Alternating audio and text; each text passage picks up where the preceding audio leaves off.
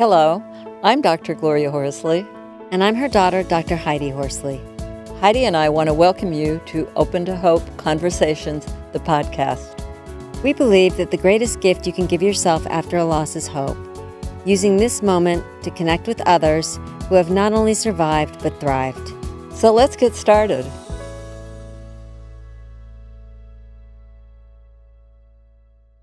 Welcome to the Open to Hope Show. I'm your host, Dr. Gloria Horsley, with my daughter and co-host, Dr. Heidi Horsley. Well, Heidi, we have a man who's been through a lot and has a lot of experience as well as creativity. And we're going to talk about finding calm amidst the turmoil of loss, which I know a lot of you have had loss and would like to know some of the ways that you can find calm. Heidi, would you like to introduce our guest? Sure, Mom, I'd love to. And I really like the title of this show today. Our guest today is Roger Hutchison. He is a best-selling author and illustrator of 9 books, including The Painting Table, My Favorite Color is Blue Sometimes, Face is a Love Story, The Art of Calm, Spiritual Exercises for the Anxious Soul. We'll talk more about that. And in 2014, Mom, he received the Governor's Order of the Silver Crescent Award, which is South Carolina's highest civilian honor for contribution and achievement within the community. Welcome to the show, Roger. Thank you. What an honor it is to be here. Thank you so much. Thanks so much for joining us today. One of the things that I know that you talk a little bit about is the loss of your world after a hurricane, right? Do you want to talk about that a little bit? Certainly. We moved to Houston in 2017, bought our home in 2017, and in 2017 we were impacted by Hurricane Harvey. We were not impacted directly with the storm damage, but 2 weeks following the storm, the foundation on our home failed. And when that happened, it began to break our walls, and the foundation in the home shifted and our plumbing broke. All of that led to my own personal foundation failing. I ended up experiencing significant anxiety and panic. And so it was a loss of the world I knew before. And so, the big part of that is that it was a journey, and it's a journey I'm still on. And I've learned a lot about myself in that time. It does, like you said, Mom, remind me of what happened when Scott died. My brother and my father, who recently died a couple of years ago, you kind of lose the world you once knew and your identity. And it's very anxiety provoking. Like you said, Roger, it's like, who am I now? That's right. I've had this tragedy or this major adversity, or in your case, the major loss. Yeah. And part of what I learned in that is that, I had to learn how to see that loss as a gift. And so I have really engaged with the loss of who I was. I've learned a lot about myself. I've engaged with the loss that I experienced, and then, really feel called to help people navigate a world that is really, really anxious and seems to be getting more anxious, and it can be any kind of loss. It's so interesting because you just said a world that is anxious. I felt anxious when you said that. It's amazing how just those words can create, that feeling, how your body does respond to those words. Now, so you're in the hospital, you're feeling anxiety, you're having a breakdown. What was the first thing you did that was helpful? Do you remember? I remember that the first thing that I did was cry. And I think that it was the healthiest thing that I've ever done. When I didn't try to fix it. I wanted to fix it. That's my tendency. I'm a people pleaser. I don't, I want to help and help others. I just had to sort of give in to the grief that I was feeling. And I cried a lot. And I remember just curling up in my wife's lap and just crying. That's interesting because we know physically that there are actually chemicals in the tears that are relaxing to the body. That's right. Well, and I remember somebody said to me, I didn't have a great experience in the ER. And having a mental health episode, you go to the ER, but they really don't do a lot for you in the ER. I mean, they're there to deal with injuries that are seen. And often these injuries are injuries that are not visible. And I just remember somebody saying to me that tears are energy that need to be released. And that was very, very freeing to me. And especially for a male, growing up in a world where, thankfully that's changing, I think, a lot, to be able to. That's what I'm hearing, Roger. That's what I'm impressed about, because we see oftentimes that men are taking care of their spouses. And in your case, you were able to show your emotions and curl up in your wife's lap. She was able to comfort you, which I love hearing. Yeah, she did. And it, part of what it was also hard on her. Yeah. Sure. It was really hard on her. I mean, there's a part in my book that I write about in the opening chapter that we're sitting on a bench and I am sobbing. I couldn't help it. I didn't know where that was coming from, but it was coming. And I remember her later, after I was doing much better, she had sort of prayed that a plane would crash into us or something. Life was just so heavy. And she was not used to me being in that situation. We were navigating also we have a daughter who's now 21. And so that was a hard time. So I know that you went on to help paint with children at Sandy Hook, right? I did. It was an experience that changed me at a cellular level. I remember, so I have a practice that I do, that my grandmother's kitchen table, when my grandmother died, the only thing I wanted was her kitchen table. It's where we would gather as children. I remember hiding under that table and watching my grandmother and my grandfather's feet as they washed the dishes. It was like an altar, and it came to live in our home. And I would paint. That became my painting table. And so that practice, I was invited to bring the idea of how to navigate grief using color, and was invited to go from a colleague in Newtown to go. And we ended up spending a Friday evening there working with over 50 children who were in the school at the time of the shooting. The Painting Table was my first book, and it really talks about the kitchen table.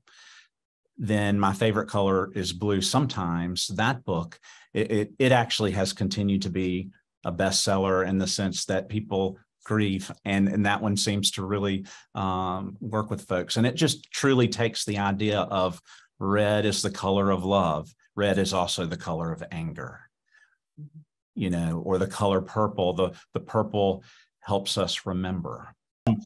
In the back of the book, there are 50 ways to remember someone you've lost and loved. And can you give us a few of those, Roger? Sure. Well, I love the whole idea of helping others. And so my thought is, if you've lost someone you love, cook their favorite meal and invite friends over and have a party. Share that meal together. Other ideas are, I love the idea of taking a painting, and you talk about, you take a painting, you paint it, that symbolizes that friendship. And one of the things I encourage people then to do is to tear it up. And then when they tear it up, put it back together in a new way, almost a collage of sorts. And so it doesn't mean that painting remains, but it looks different. And so oftentimes from the broken pieces, from the torn pieces, from those, you can create something even more beautiful than maybe what was there before, or at least a way to honor and remember and celebrate the life of that person. I love it. So I know that you have a religious calling. You're very involved with your church, right? I am. I'm a lifelong member of the Episcopal Church. I'm a child of a priest, clergy person, and now I serve as a Christian educator in a large Episcopal church here in Houston. And so what do you recommend, and how do you work with people who've had a recent loss? Well, one of the things, I believe the church has done a lot of damage for people who are trying to grieve. who are navigating grief. I think, there's the response of, they're in a better place, or, all of that is really hurtful. And God has a plan. Nothing breaks my heart more than hearing that, or angers me more than that. And so some of the things that we do here, the longest night service. And so we have a service where people come, and, Christmas is really hard. The holidays are really hard for people who have lost someone. So we invite everybody who has lost somebody to come, and we have a really beautiful, quiet, meditative service where people can just be present in their grief. And so we encourage people to do that. I love this. Don't you, Mom? I love this idea. It's a beautiful thing. Honoring and acknowledging and creating space. Yes. For them. And our whole thing is, I think too, that I love doing is that there's nothing I can do to fix it. As I said, I love to be a fixer. It's just my nature. One of the greatest gifts that I was ever taught is by somebody who is grieving, who had experienced a terrible loss, who said, please don't tell me it'll all be okay. Please don't tell me these, just hold space for me right now. Mm-hmm. And that means you don't have to say anything. Right. Maybe you just hold my hand, or you're just in the space with me. Mm-hmm. And or ask me about my relative or my friend or my, let's not hide them away. Let's talk about it. So the other thing I can say too, real quick, in the Episcopal Church, something we do with funerals, when we have a funeral, we call it a celebration of the life of. That's on the cover of the bulletin. And so the whole thing is a sort of celebration of that person's life. So that's how we navigate things here. What do you do personally? Sure. So the Art of Calm, I'm really excited about this project. I'm a photographer. So what I can share, this is just one of my practices, and anybody can do this. I had to go home when it was COVID. We had to go home, and that was isolating for so many people. And for me, I needed to go for a walk. So I started going walking, and I began to take pictures with my phone. And first, it was sort of the things I'd see around me. But then I set myself a goal of just looking within 10 feet circumference of where I was. And within that 10 feet space, I began to notice things.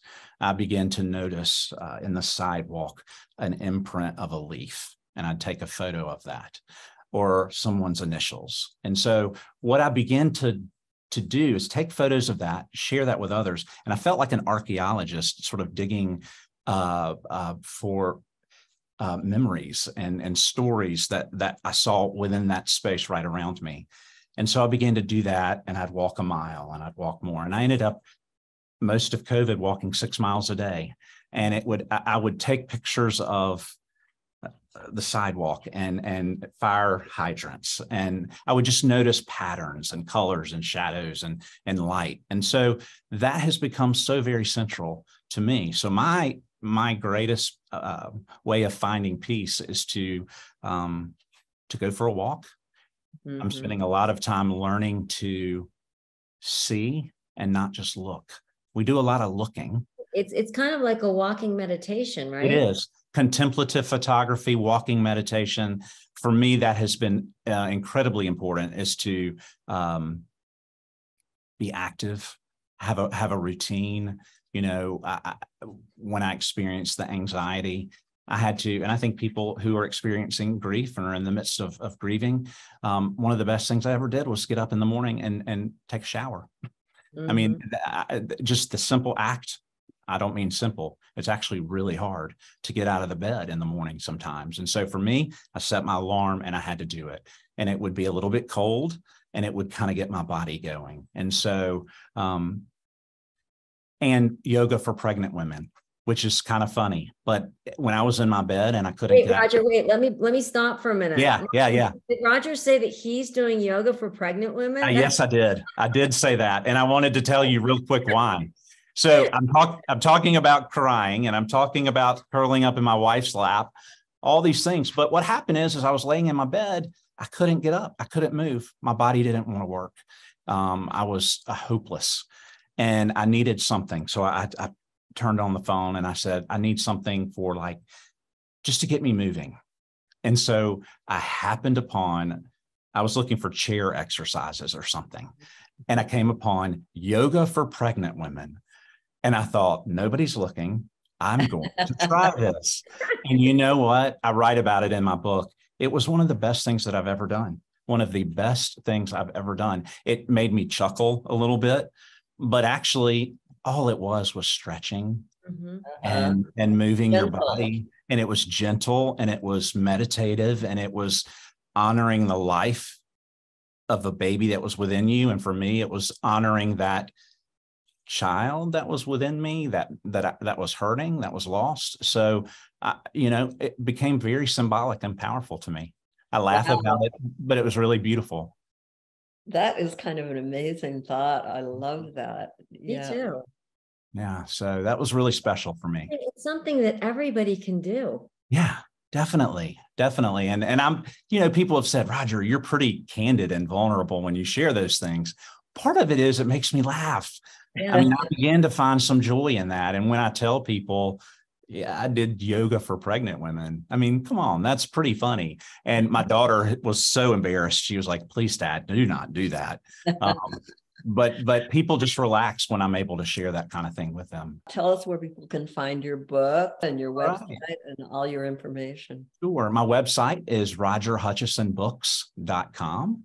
And you can see some of my photography on there. It lists all my books and bio and all of that kind of thing. Our books are available anywhere you order books. Any bookstore. I'm a big fan of local independent bookstores. So if you have a local bookstore, go check it out. If you just Google my name, you'll make sure you leave the N out of it. Everybody says Hutchinson. It's Hutchison. And you'll find me.